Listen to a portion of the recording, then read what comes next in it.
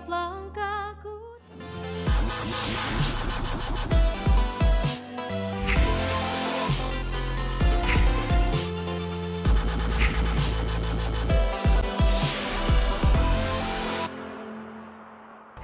Assalamualaikum, you are watching MPop bersama saya Nina Nadira. Dekat rumah tu puasa ke tidak?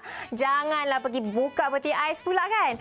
Okay, anyway, I nak introduce korang artis kita untuk hari ini. My favourite lah. Aina Abdul mempromosikan lagu terbarunya yang berjudul Semalam. Kita nak dengar cerita lagu terbarunya Semalam ni.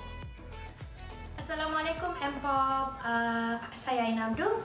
So, lagu Semalam ini single terbaru Aina dan penulis lirik dan penulis lagunya adalah Aina sendiri. Lagu ini mengisahkan tentang social issue yang Aina percaya berlaku di kalangan kita. Kali ini Aina mengangkat isu mental abuse dan juga domestic violence. Wow, mental abuse, domestic violence. Message dia sangat-sangat strong ya guys. Dan saya difahamkan you ada lirik video, ada konsep storyline dekat situ. Dan maybe selepas ini ada perancangan untuk membuat music video, Aina Abdul? So kali ini Semalam Aina tampilkan lirik video sahaja dahulu, tapi lirik video ini pun sangat bermakna untuk Aina is because my stylist Nas come up with an idea di mana seorang pasangan kekasih yang dah lama terpisah tapi dia jumpa balik, and kalau korang perasan dalam lirik video tu, it's actually a real tears from me. Aina betul-betul menangis. I was thinking about my past relationship and I think it's very special sebab lagu ni pun memang mengisahkan kisah silam, and insya-Allah perancangan untuk music video akan datang. Doa-doakan, amin. Wow, kisah silam Aina Abdul ya. Macam takut pula lah. Anyway, seperti biasa, MPop kita ada segmen yang buat artis kita berpeluh-peluh. Ini dia segmen soalan panas untuk Aina Abdul. Apakah soalan panas yang pertama?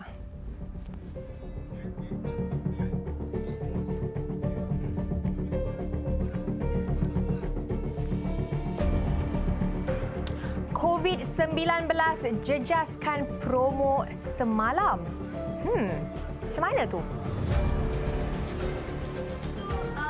Tipulah kalau Aina kata COVID-19 tak affect langsung promosi lagu baru Aina. I was planning actually to go to have tour around universities, around high schools, and also secondary school.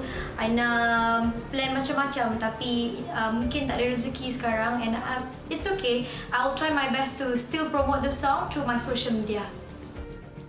InsyaAllah, mungkin ada rezeki lah lepas ni. Tapi kita nak tengok jugalah apa pula soalan panas yang seterusnya. 2020 adalah tahun mencabar untuk Aina Abdul. Komen sedikit Aina. Well, I can't really complain because 2020 ini adalah tahun rahmat untuk Aina. Despite all the kontroversi dengan AJL, also dengan Semalam dilancarkan pada waktu PKP.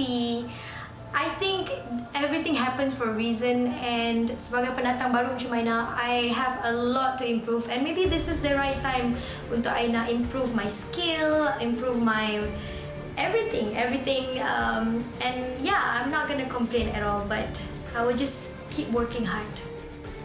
Okey, apa pun kita doakan yang terbaik untuk Aina Abdul. Kita dah habis soalan panas, dah habis berpeluh-peluh. Tapi sebelum tu kita nak dengarkan special message daripada Aina Abdul. Apa dia special message tu?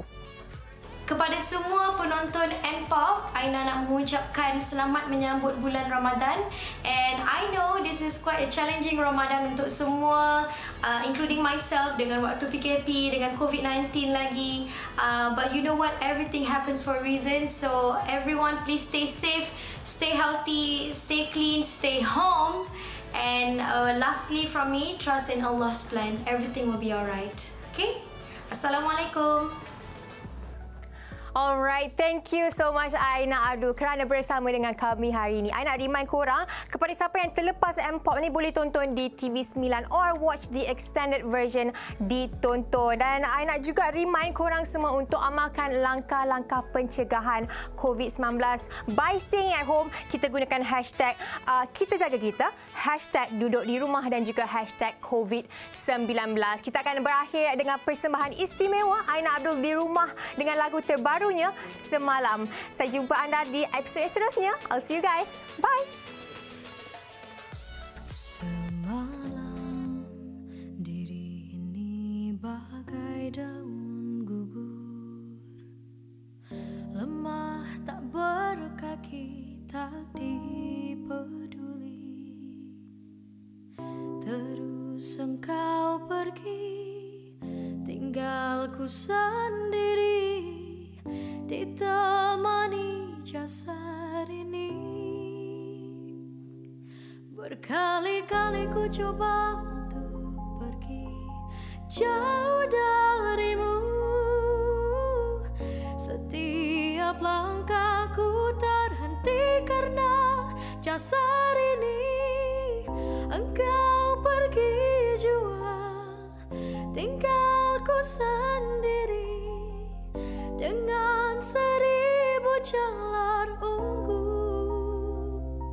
Semalam diri ini bagai daun gugur, lemah tak berkaki, tak disayangi. Terus engkau pergi, biar ku sendiri, hilang sepi tak berbunyi.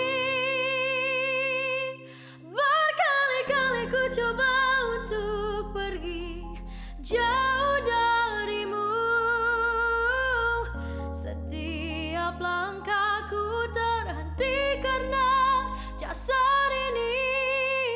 Engkau